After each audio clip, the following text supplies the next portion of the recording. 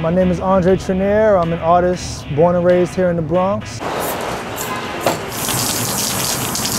I think I've always been an artist. I was the little kid in class that always drew characters, cartoons and stuff, and started doing my first illustrations, I guess, during college, and right afterwards things started to take off, and years after that I started getting into doing custom sneakers and clothing, and the mural thing started a little while after that.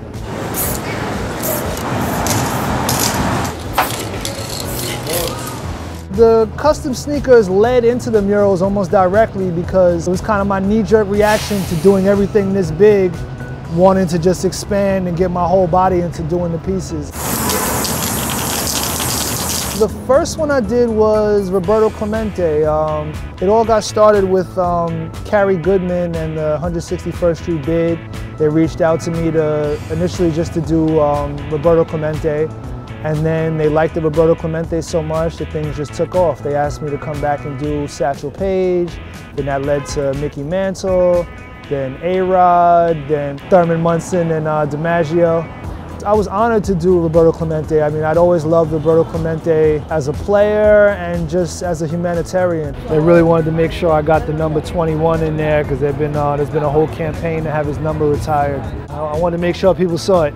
Knowing that a lot of people are influenced by somebody drives me to do a better job with the portrait. I mean, not that I ever don't want to do a good job, but when it's somebody like Thurman Munson or like Roberto Clemente or even Satchel Paige, like I feel an extra, like I need to put that much more into it. The ones on the bigger gates are easier. It gives you a lot more room to get in and detail out a face and get the likeness right.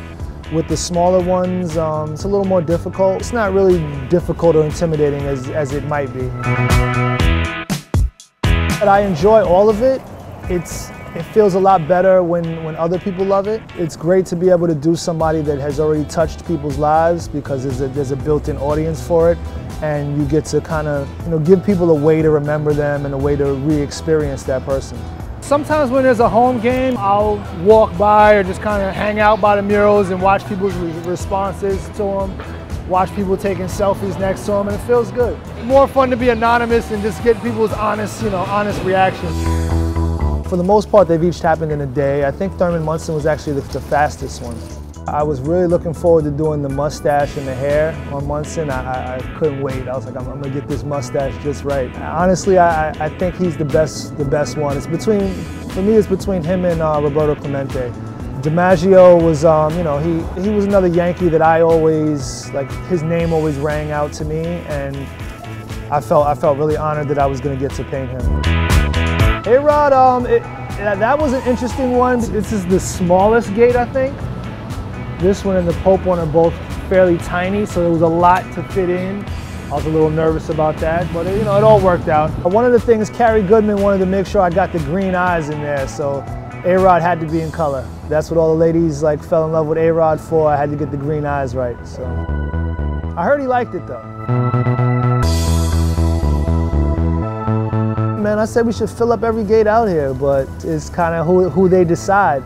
I would love to paint any and every gate around here. I'd love to paint on the side of Yankee Stadium if they let me.